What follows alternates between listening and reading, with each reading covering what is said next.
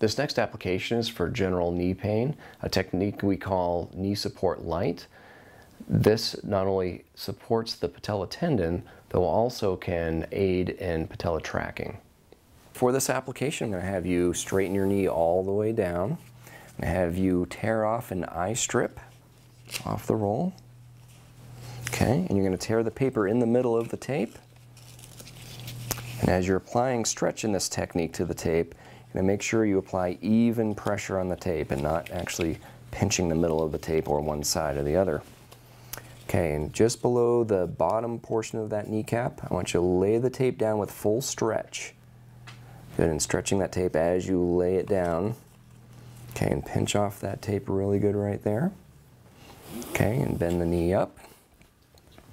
And you're going to lay the tape down without any tension. It's important you don't put any tension on the anchor. Same thing on the other side. Looks good. Yeah, rub that tape on with the waxy side of the paper pretty vigorously so you get that glue to adhere. For the second step in this application, I'll have you tear another piece of tape. And with that piece, we're going to create a Y strip, so folding it down the middle and then tearing it along the perforation. And you're going to tear it right down to the anchor where it'll actually stop automatically.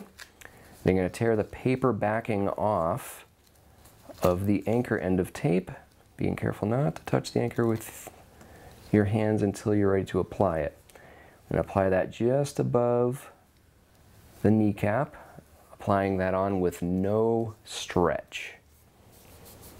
Okay, and then handling one of the legs at a time, peel some of that paper off, and we're going to apply that with no stretch along just the outside part of the kneecap, taking care not to cross the rotation point of the knee, and laying that tail down just as you did with no stretch. Again, the second leg in the same manner, just going to the inside or medial side of the patella or kneecap, and applying no stretch to that tape as you lay that down.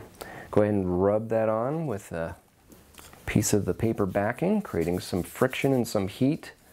That way the tape adheres well to the skin.